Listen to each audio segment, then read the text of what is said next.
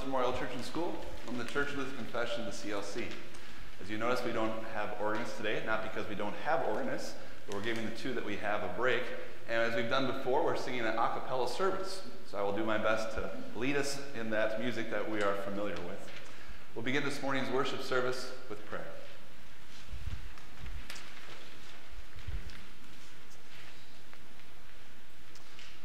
O Lord God, we come together to hear your holy word.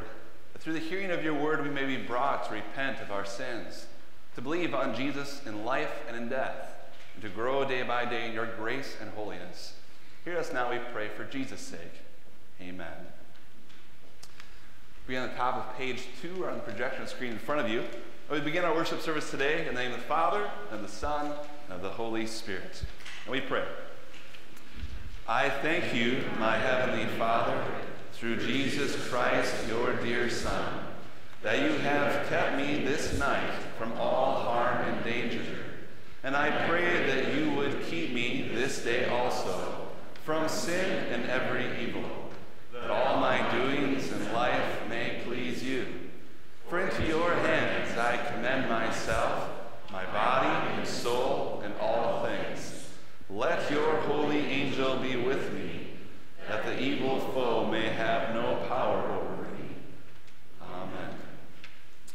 We'll begin with hymn 20, and I will hum the first line of that, and then you can join in for those first two verses with me.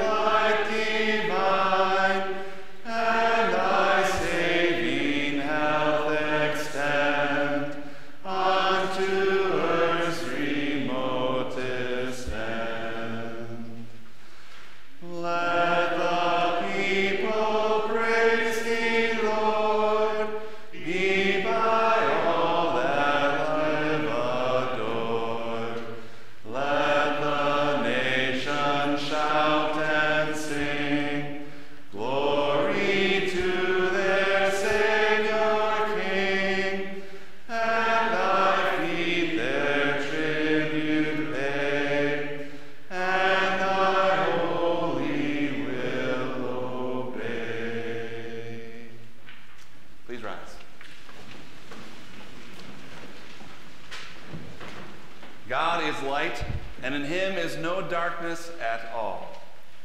If we walk in the light, as he is in the light, we have fellowship with one another, and the blood of Jesus Christ, his Son, cleanses us from all sin. If we say we have no sin, we deceive ourselves, and the truth is not in us. If we confess our sins, he is faithful and just to forgive us our sins and to cleanse us from all unrighteousness. Almighty God, merciful Father, we are sinful by nature and have sinned against you in our thoughts, words, and actions. But we are sorry for our transgressions and pray you of your bountiful mercy to be gracious and merciful unto us. Forgive us for Jesus' sake. Renew us by your Spirit, and lead us in the way everlasting. Jesus Christ is the satisfactory payment for our sins, and not for ours only, but also for the sins of the whole world. You are forgiven.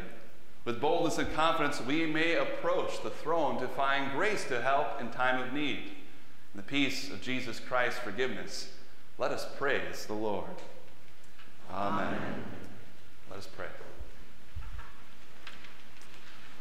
O Lord God, you see that of ourselves we have no strength. Keep us both outwardly and inwardly, that we may be delivered from all adversities which may happen to the body, and from all evil which may afflict our souls. Through Jesus Christ, your Son, who lives and reigns with you in the Holy Spirit, one God, now and forever. Amen. Please be seated.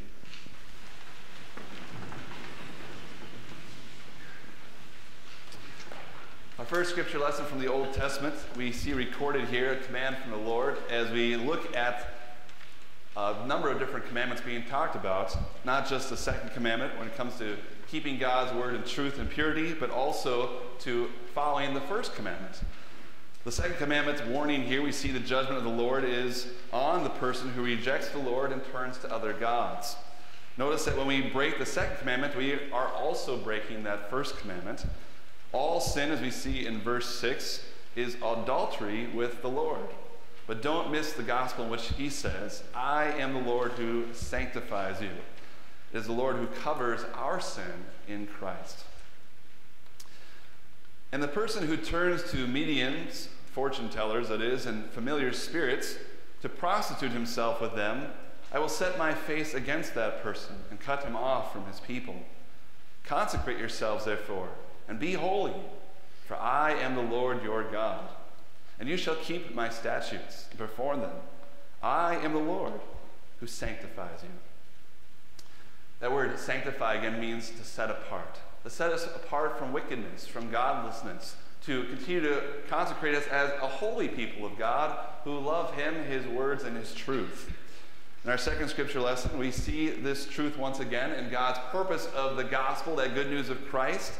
And despite great conflict in our lives, the gospel stirs up in our hearts in our Lord and knits us together in God's word with like-minded believers.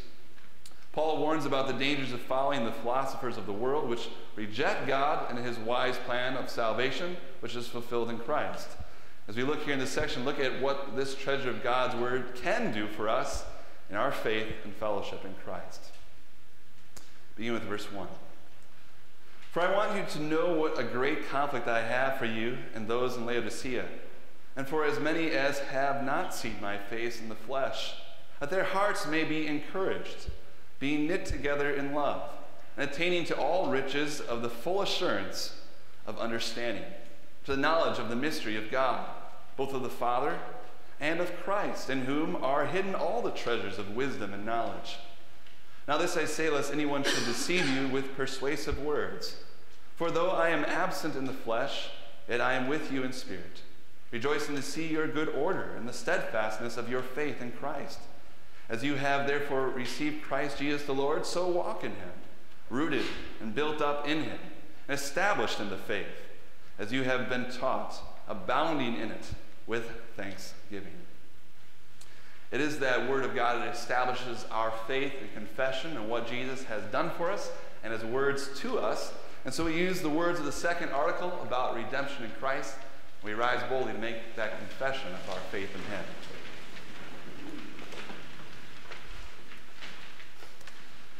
I believe in Jesus Christ, his only Son, our Lord, who was conceived by the Holy Spirit, born of the Virgin Mary, suffered under Pontius Pilate, was crucified, died, and was buried. He descended into hell. The third day he rose again from the dead.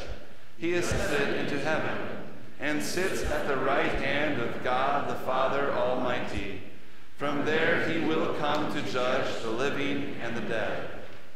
I believe that Jesus Christ, true God, begotten of the Father from eternity, and also true man, born of the Virgin Mary, is my Lord, who has redeemed me, a lost and condemned person, purchased and won me from all sins, from death and from the power of the devil, not with gold or silver, but with his holy, precious blood, and with his innocent suffering and death, that I may be his own, and live under him in his kingdom, and serve him in everlasting righteousness, innocence, and blessedness, just as he is risen from the dead, lives and reigns to all eternity.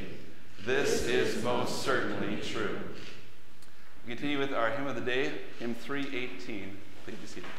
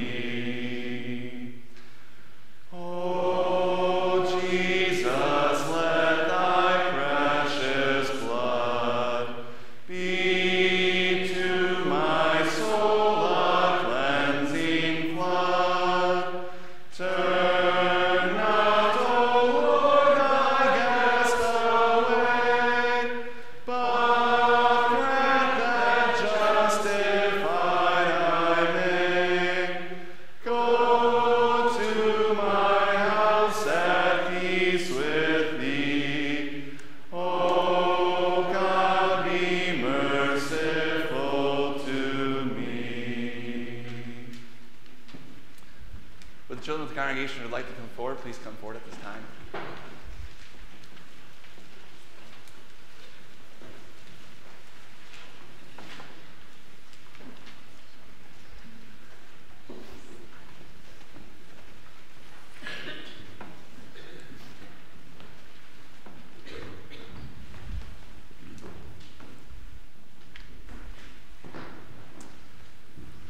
Good morning. Good to see you in the Lord's house again, where we reminded that we continue to be nourished and strengthened in the word of our Lord and Savior. How many of you have a dog?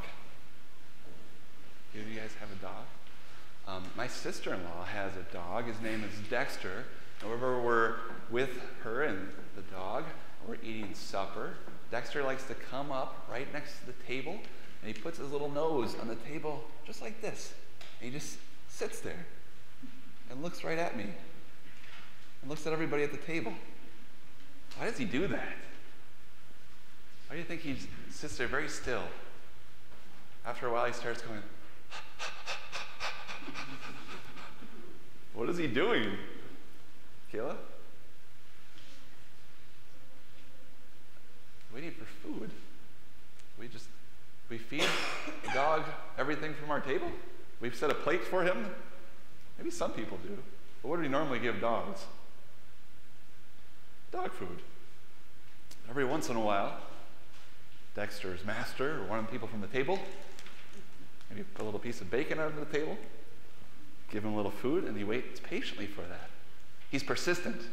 He sits there and waits patiently to be fed. Today we're talking not about dogs in the sermon, but we're talking about people who patiently wait for Jesus to feed them also. In our lesson today, we're talking about a specific woman who is not a Jew, who is not one of the chosen people of God that the Savior would come from, but yet she sits at Jesus' table, so to speak, patiently asking over and over for the Lord to help her. What do we call that when we ask the Lord for something? Maddie? Praying. Now, praying is just like asking our parents for something. How many of you ask your parents for things over and over and over and over again? What are you trying to do besides wear them down? You ask them over and over because you really want something. Maybe you really need something. And so you ask, and you ask. Maybe one day after another. When we pray to the Lord, there's many times He wants us to ask over and over too. He wants us to be persistent in our prayers. And He wants us to have that attitude and that trust that He hears our prayers and that He will answer them. What is the greatest thing that Jesus has answered for us? What is the greatest request? We can't say, God never answers my prayers. What's the best thing that Jesus has answered for us? What do you think?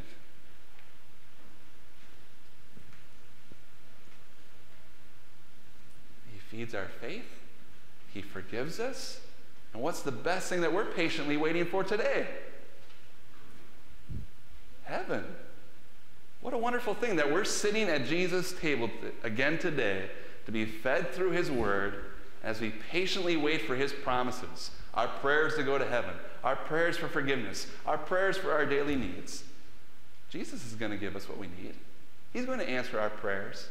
As we see what Jesus did on the cross, He's already answered that greatest prayer request of all, that we can spend eternal life in our Master's house with Him. So let's pray.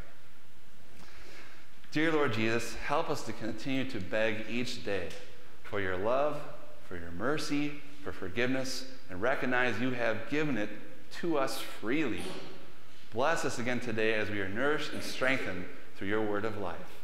In your saving name we pray, Lord Jesus. Amen. Good job, guys.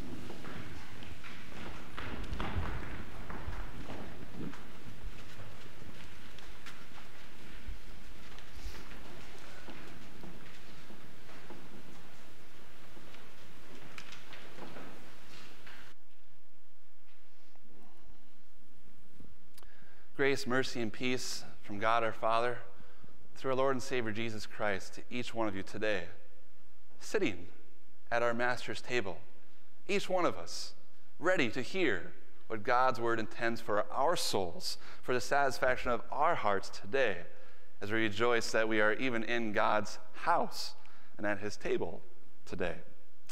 Our text for consideration is from the Gospel of Mark, chapter 7. A little bit of the background on this is that it's in the final year of Jesus' ministry here on earth, fitting as we go through this season of Lent, examining the path that Jesus took to the cross for us, and fitting in the sense that it really deals with an important issue of our day and age today. What's going on among our society, what we also can be very guilty of from time to time.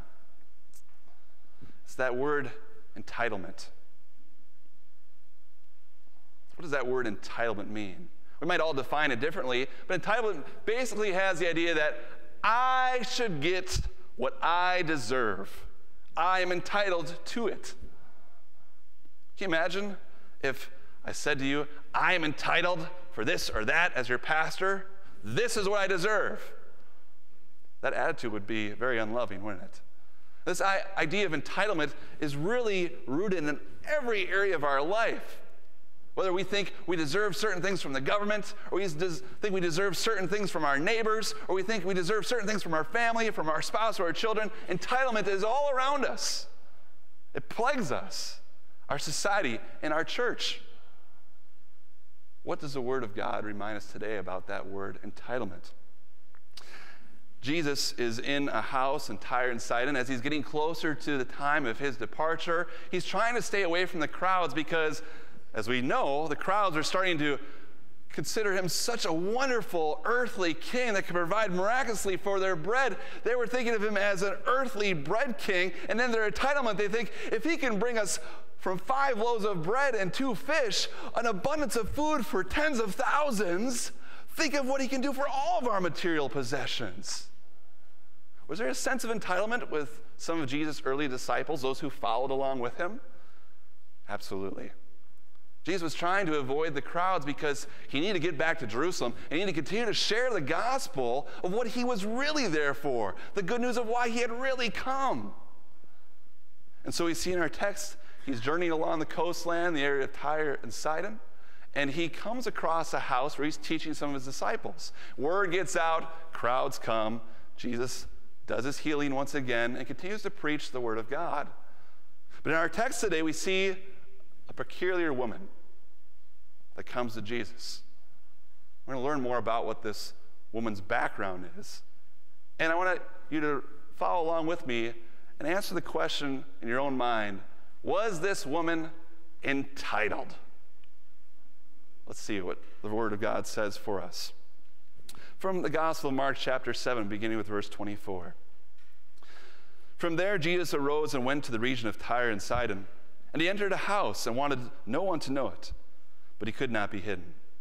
For a woman whose young daughter had an unclean spirit, that is a demon, heard about him, and she came and fell at his feet. The woman was a Greek, a Syro-Phoenician by birth, and she kept asking him to cast the demon out of her daughter. But Jesus said to her, "Let the children be filled first, for it is not good to take the children's bread and throw it to the little dogs." And she answered and said to him, "Yes, Lord. Yet even the little dogs under the table eat from the children's crumbs." Then he said to her, "For this saying, go your way. The demon has gone out of your daughter." And when she had come to her house, she found the demon gone out and her daughter lying on the bed. This is the word of God for our instruction today, and so we pray. Let the words of my mouth and the meditation of our hearts be acceptable in your sight, O Lord, our strength and our Redeemer. Amen. As I mentioned in the children's sermon, I think we'd all agree that typically persistence pays off. Maybe we think that our persistence works well when we can be annoying enough to annoy someone to death where they actually give us what they want. So often in our whole household, I'm convinced that's what the children are trying to do to me. Annoy me to death, so I finally take it. Play video games, watch a movie, I don't care. Is that what we see from this woman in our text? Our theme for today is to beg Jesus for his blessings, but not in an annoying way. Not with an attitude of entitlement, not with the attitude that, Lord, I expect all these things in my life. If you're going to call me your child, Lord, then I should get all these things that I want in my life. That's why the first portion of our meditation says our begging begins under the table, persistently asked in honesty and humility. As we look at that word entitlement, it's really a foreign concept in times of famine. There are days that I wish I would have lived through the Great Depression. Let me emphasize, lived through it. Was there entitlement in our society at that time? It was survival. It was hopeful that we had a meal for the next day. It reminds me of a Bible verse from 2 Thessalonians that my mother would often remind me growing up when it came to doing chores around the house. Neil, he who does not work, neither should he eat. I'm your son, Mom. Of course you're going to feed me. Now, there are times where she did not. We see that entitlement in our society today. And we recognize this idea that we don't have to work and we deserve all the different things that others can give us. If you look at this Syro-Phoenician woman, the first question you might ask is, what does that mean? Syro-Phoenician means 3 things. One is that she was Greek by religion. She believed in the Greek mythology. She was of Assyrian tongue or language, so she spoke from the Assyrian dialect, and she was Phoenician by race. This woman heard about Jesus and went to him for help. Even though she had this background, she went and requested Jesus' help. Now, if you're a Jew living in those times, and typically were very proud and very arrogant about their nationality, that they were descendants of Abraham, that they were promised the promised Messiah, this Syrophoenician was a mutt, was a dog that did not deserve to be following Jesus, that did not deserve the gospel. She can have all the entitlement she wants. She will not be one of us. Yet that woman kept on asking Jesus, didn't she? If you go back to verse 26, that's exactly what the Greek says there. The woman was a Greek, a Syrophoenician by birth, and she kept asking him to cast the demon out of her daughter.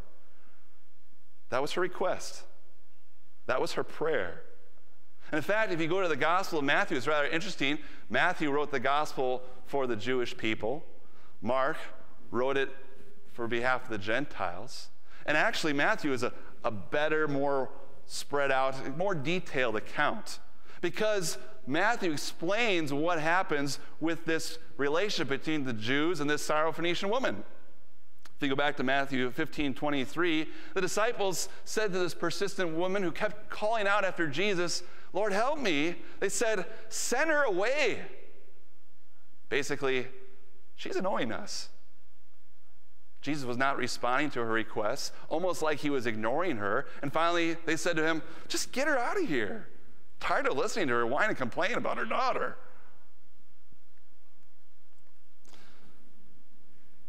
This foreign woman continues to seek after Jesus because what she realized is what Jesus offered could not be found anywhere else. She came to Jesus in faith.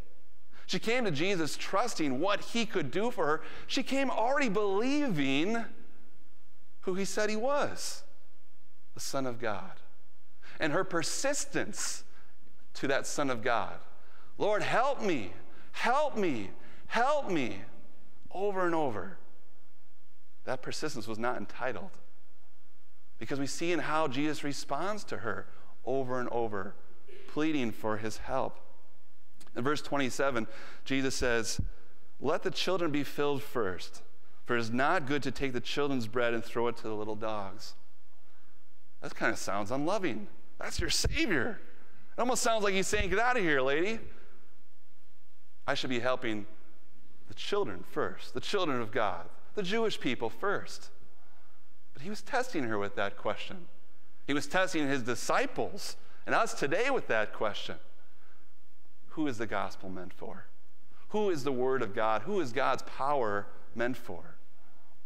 The woman responds and says, "Yes, Lord, yet even the little dogs under the table eat from the children's crumbs."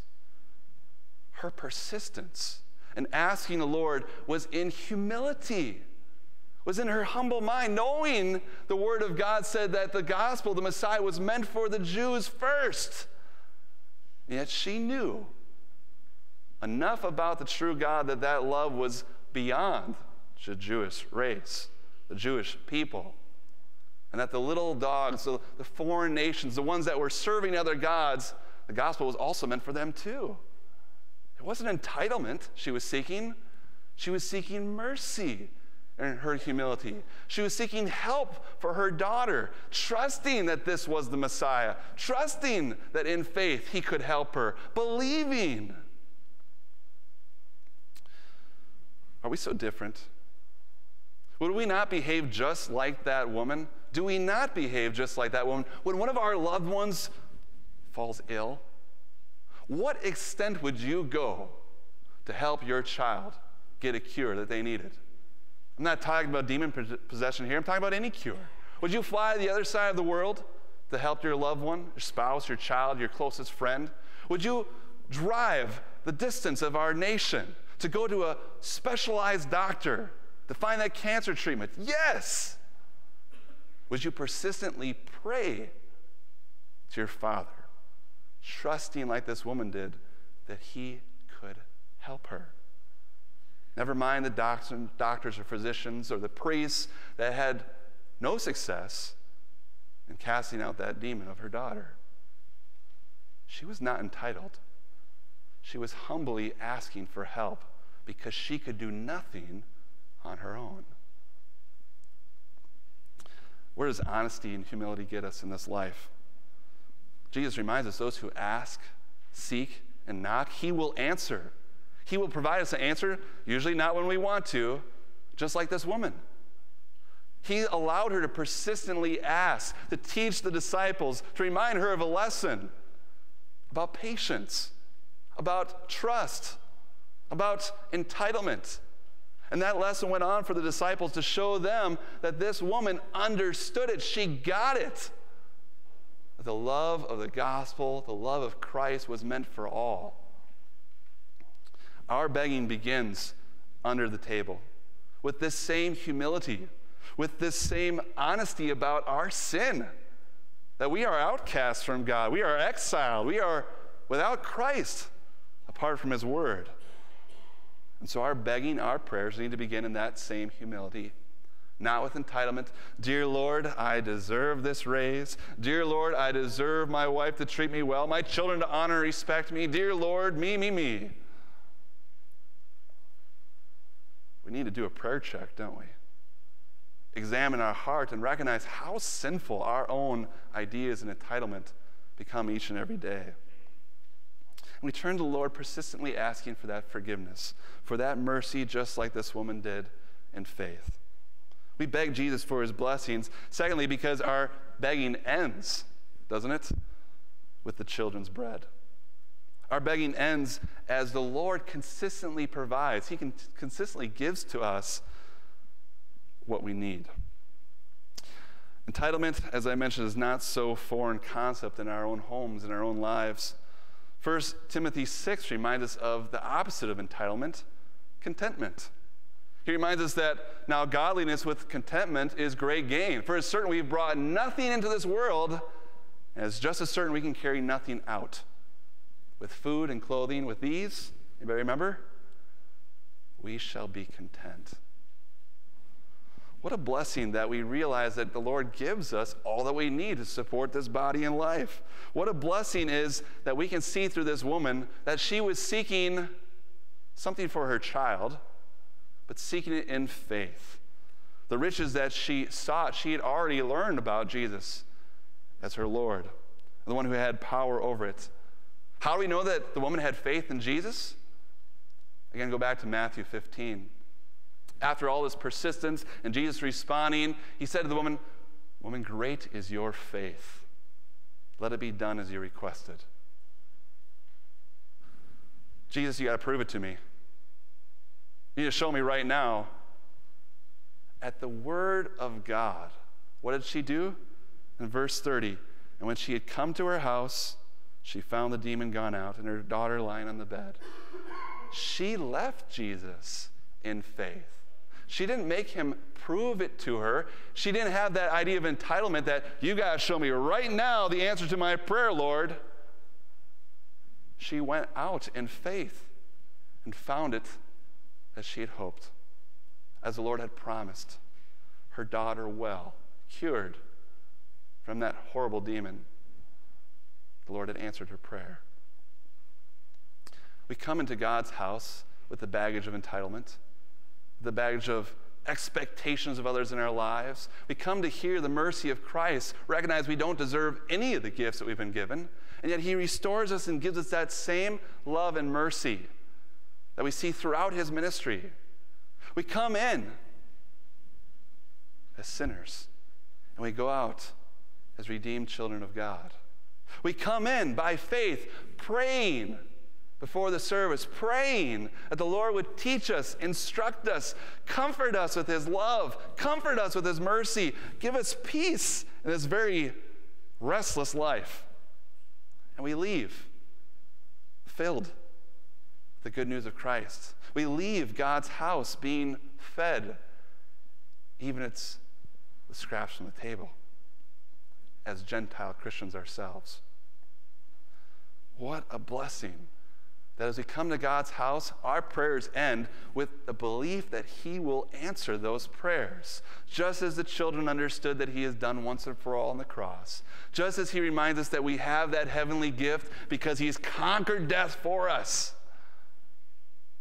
Because he lives, we will live also. He is the resurrection, the life. The greatest prayer you could ever ask, your Lord has answered. And you come to his house to be filled with this message again. And he assigns a seat for you. He gives you a setting so that you would take and eat, that the Lord is good. And he has answered your prayers once and for all. If the Lord has done that, you can come to him any time in your life through prayer, in humility, in honesty, and recognize in that trust in the Lord that he will be with you, that he will answer your prayers according to his will and not our own. The message of the cross was for Jew and Gentile alike. The Syrophoenician woman got it. The disciples, we pray, learned it after that. And we pray this morning that we would treasure that as well, so that we don't hold that gospel of love in, but that we share it with everyone in our life as we continue to show the bread of life in our Lord and Savior, Jesus Christ. What a blessing it is that we can be here again this morning begging Jesus for his blessings. Not just our day-to-day needs or wants, but begging him to show again, to create in us a clean heart, to show us that gift of eternal life. Let us continue over and over again, persistently begging Jesus for his word of life, as we hear again today how he consistently has answered our prayers. Amen. Please rise. May this peace of God, which passes all understanding, guard and keep your hearts and your minds in our risen Lord and Savior, Jesus Christ. Amen. Continue on the top of page 5 with the offertory. Create in me a clean heart, O God, and renew a right spirit within me. Cast me not away from thy presence, and take not thy Holy Spirit from me. Restore unto me the joy of thy salvation, and uphold me with thy free Spirit. Amen.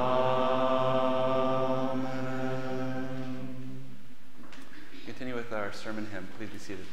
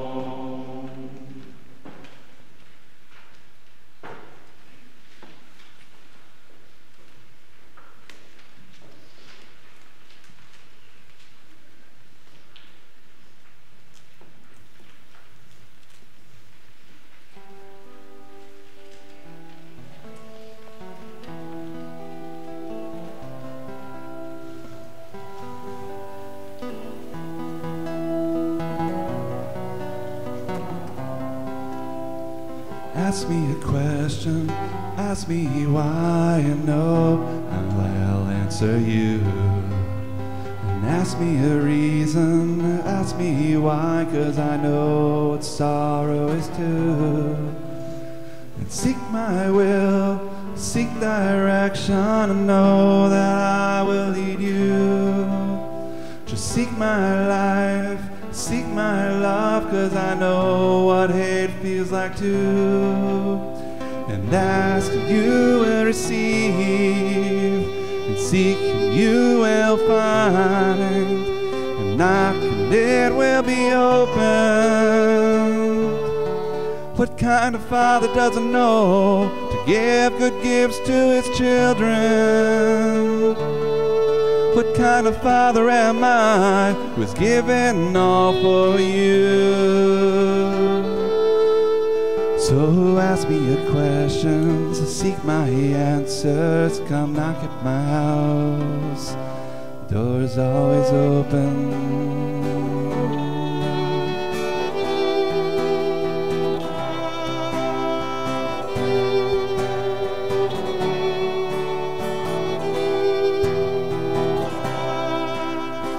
Knock, my friend, don't be a stranger. No, I'm thrilled to see you. Then knock again, again and again, 'cause I'm the one who came knocking for you. And ask and you will receive, and seek and you will find, and knock and it will be open. What kind of father doesn't know to give good gifts to his children? What kind of father am I who's given all for you? And ask me of love, I'll show it to you. And seek what's above, I'll give it to you. And knock for your father, I'll open to you. For I'll never, no, I'll never leave you. I'll never leave you. Never leave you. I'll never leave you. So ask me your questions, seek my answers, and come knock at my house.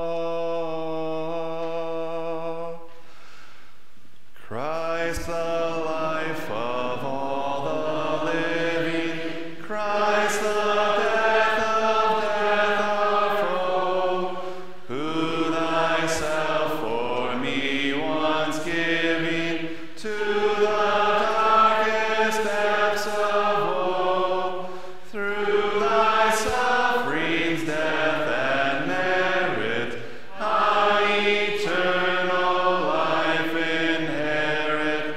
Thousand thanks shall be, dearest Jesus, unto thee.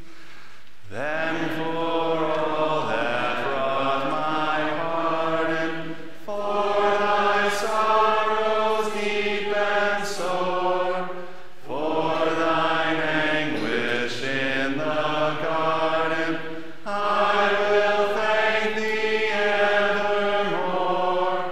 Thank thee for thy groaning, sighing, for thy bleeding and thy dying. Thousand less triumphant cry, and shall praise thee, Lord, on high. Two prayer requests for today. We first of all give thanks to the Lord once again for answering our prayers. This past week, Ron Lanker had another knee surgery, and it was very successful. No infection was found there, and so he's on the road to recovery, and they have scheduled the next knee surgery for August of the other leg. So the family is very thankful, and we can continue to rejoice in the Lord once again. We also pray for Priscilla Sill's husband, Milton, who had to be taken down to the Madison area for some heart problems that he was going through and some different chemical problems in his body. So we ask the Lord to continue to be with him and comfort him and provide the needs that he has today. And also comfort Priscilla as she goes through this process of praying to the Lord for his deliverance. With these prayers and our general prayer for today, let us pray. Almighty God, the Father of our Lord Jesus Christ, bring us to the understanding that you have the whole world in your hand, that none of us lives to ourselves, and no one dies to himself, for we are yours, and all is yours. Grant, therefore, that we may see that our highest blessing is ours as we believe in you, and in him you have sent as Savior of the world, our Lord Jesus. We thank you, Father, that you have graciously provided for our forgiveness and salvation through our Lord Jesus, who died as our substitute to take on your full wrath against sin for despising your law. May we ever live together with Jesus in all that we say and all that we do. And now, O Lord, in the name of him who gave himself for us, that he might redeem us from all shame and iniquity, help us to walk in obedience to your commandments, to test all things, and to hold fast to that which is good and true, and to abstain from every form of evil. And since you will have all to be saved, and to come to the knowledge of the truth, therefore we ask that you stir up your church to send willing workers to preach the gospel at home and abroad. Give to your believers the heart and vision to pray, to give, and to labor for the salvation of people everywhere, even in our own homes. We pray for all people, especially for those in authority, that they may have respect for your holy will. For all that do not know Jesus as Savior, that they may hear and believe the gospel. For all who are in danger, that they may be preserved from harm. Grant that our homes may be the dwelling places of your Spirit, and lead all within our homes to increase and abound in love toward one another. To all mothers, give the grace of spiritual wisdom. To all fathers, give the gift of a good conscience and wise leadership by example. And to all children, a spirit of cheerful obedience. O Lord, have mercy also upon all those who are in your house this day. Forgive our transgressions. Support the weak. Correct those who have gone astray. And grant us your help for any evil or trouble that plagues our souls or bodies. We give you thanks for being with both Ron and Milt. We ask you to continue to bless them in their hour of need and in their recovery according to your will. Comfort them and their families, knowing that you will never leave them or forsake them. And bless them and the doctors as they go forward under your direction. All these things we ask in the name of your Son, Jesus, who gave his life as a ransom for us all, that he might bring us to you in heaven. By his grace, we rise to pray the prayer that he has taught us.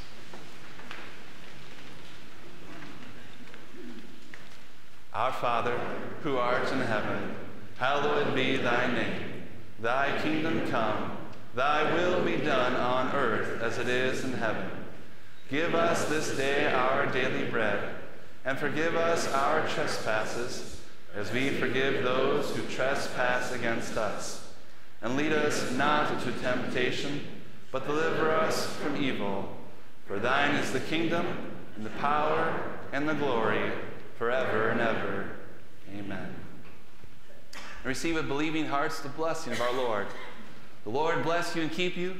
The Lord make his face shine upon you, be gracious unto you. The Lord lift up his countenance upon you and give you his peace. Amen. We conclude our worship in God's house today by singing the last verse of our opening hymn.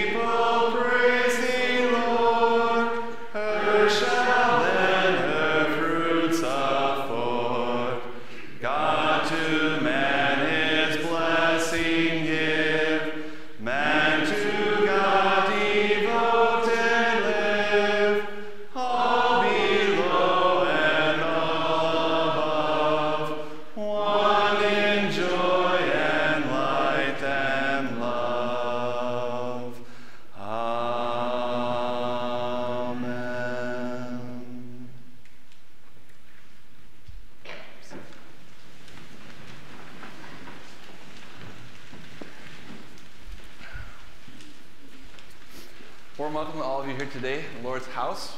Again, I have the privilege and opportunity to rejoice in what his word is for us and for our daily life.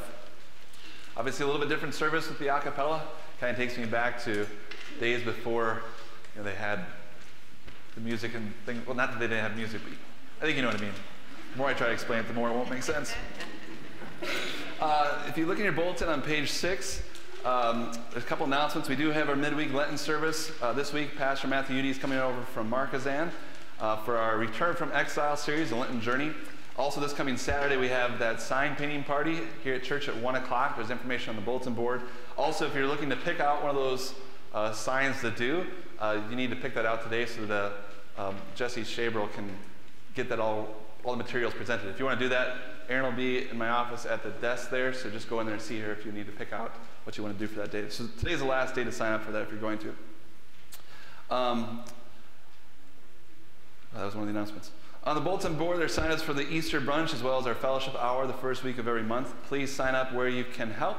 We are in need of a couple people to host our fellowship hour next week, as well as help with our Easter brunch on April 1st. So again, lots of sign-ups there. Many hands make light the work, and it's definitely a work that is very enjoyable too. So hope you can help out with that. Also, I didn't make the bulletin, but we do have an elders meeting at 6:30 on Tuesday. So elders, please be here for that. And I think that's the main announcements there. You can look at, next Sunday, I do need to announce it. We have to have announced 2 Sundays. You probably heard this past Wednesday, Pastor Caleb Shaw returned the call to serve here, which means a week from this Sunday after the service, we'll be having another call meeting. So there's plenty other available men on the list, and so we'll just patiently wait and call upon the Lord once again, just like we heard today, for the Lord to respond according to his will, what the answer is. So as long as we have that attitude in our hearts, why won't he continue to give us the things that we need for his daily work? Are there any other announcements that I'm forgetting for this morning? Yes? Is the council meeting The council needs to meet briefly about the potentially calling a vacancy pastor for any interim that there might be. So a document we need to go through. So if the council could meet in the conference room for that, just briefly, that would be all that we need, I think. Okay. Any other announcements? Our Lord continue to be with you and bless you as we continue to rejoice in how he answers our prayers. Have a great day.